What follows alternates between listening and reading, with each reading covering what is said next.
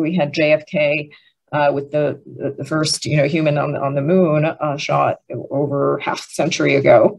We have the hydrogen energy Earth shot, which was the first one, and there was a second one, which is the long duration energy storage Earth shot.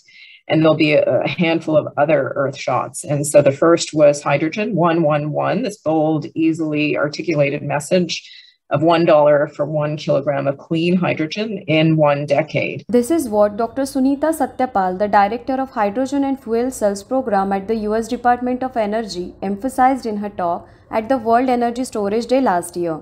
President Biden's 2021 infrastructure law calls for setting up at least 4 hydrogen hubs in the US with $8 billion of federal funds being earmarked for it. In India, Prime Minister Narendra Modi has announced India's ambitious green hydrogen mission for faster decarbonization of industrial segments by focusing use of renewable energy for generating green hydrogen for fertilizer and petroleum refining industry. However, you must be wondering, how far are we from the $1 per kg target today? You would be surprised to see how we have a clear pathway to achieving this target in the next section of this video.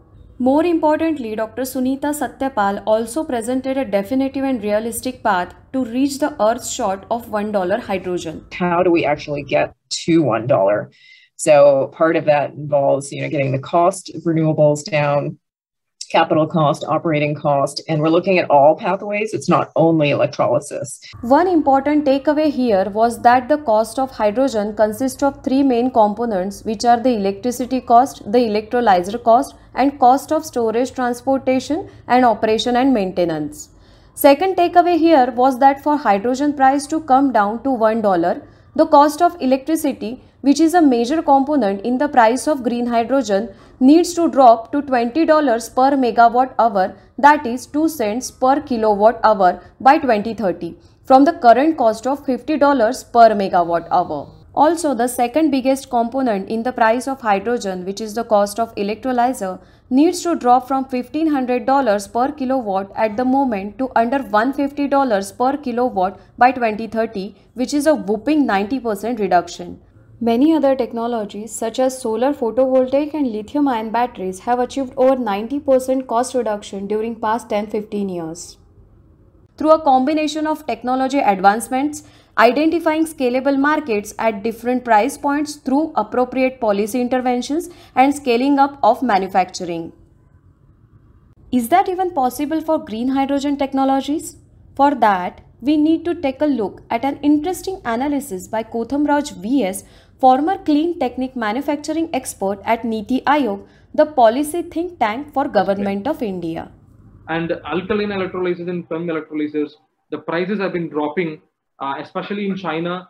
The prices are dropping really low.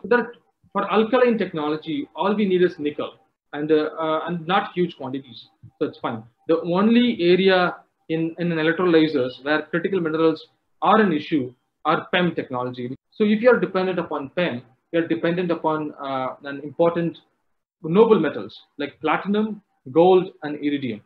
And that is exactly why Dr. Carsten Schmidt, the MD of ThyssenKrupp Ode Chlorine Engineers Japan, showcased the latest AWE, that is alkaline water electrolysis element made out of nickel.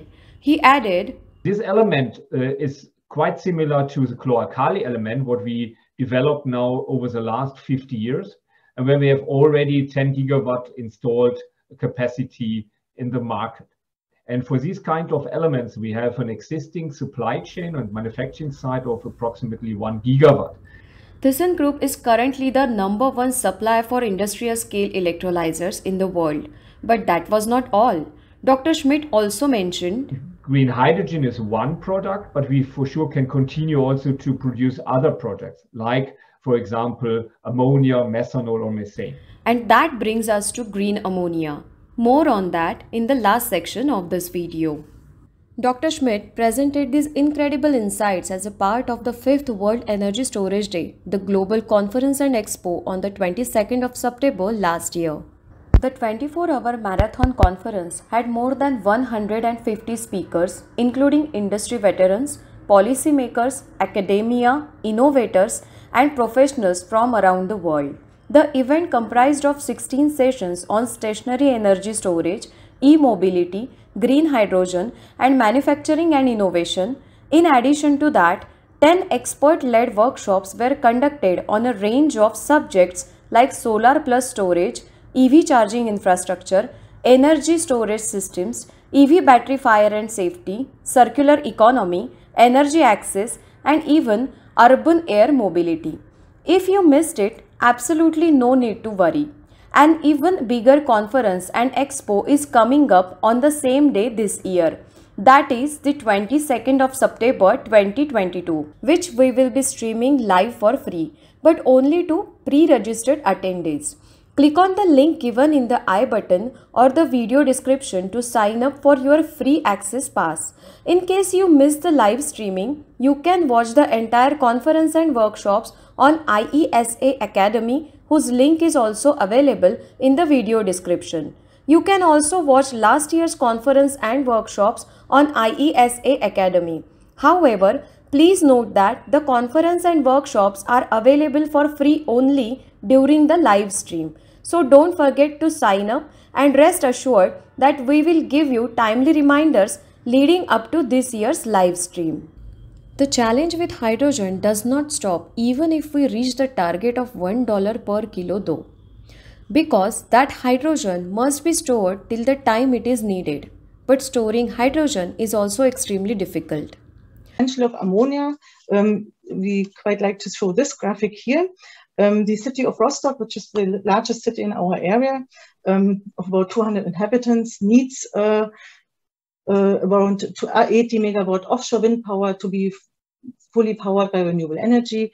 And if we want to address for Dunkelflaute, for energy security, and store this energy required for Rostock for an entire week, we would need a hypothetical storage container of the size of 2 football fields times the highest church in Rostock, which is about 100 meters. So this is, of course, a hypothetical 60 bar hydrogen storage here. That was Dr. Angela Krath, Head of Materials for Technology Group at Leibniz Institute for Plasma Science. Even when it comes to applications that require liquid fuel, ammonia works out to be much more efficient than hydrogen, as she explained here. And for liquefaction of hydrogen, as you know, we need a very low temperature of minus 250 degrees. In comparison, ammonia is already liquidized at minus 33 degrees. So, refrigerator temperature or at room temperature, all you need is a small pressure of 9 bar. All said and done. Ammonia can turn out to be the perfect solution to the problem of storage and transportation of hydrogen. And don't forget to like this video and pull our trending videos into your recommendation scroll, and please subscribe. Plus, turn on the notification bell to get a heads up when we upload a new video. Thank you very much for watching right till the end. You can also subscribe to our Emerging Technology Radio podcast to stay up to date on emerging technology trends at www.etn.news on Libsyn, iTunes, Spotify, and other platforms where you get your favorite podcasts. Check out our other videos on green hydrogen, electric vehicles, and urban air mobility from the World Energy Storage Day Conference 2021.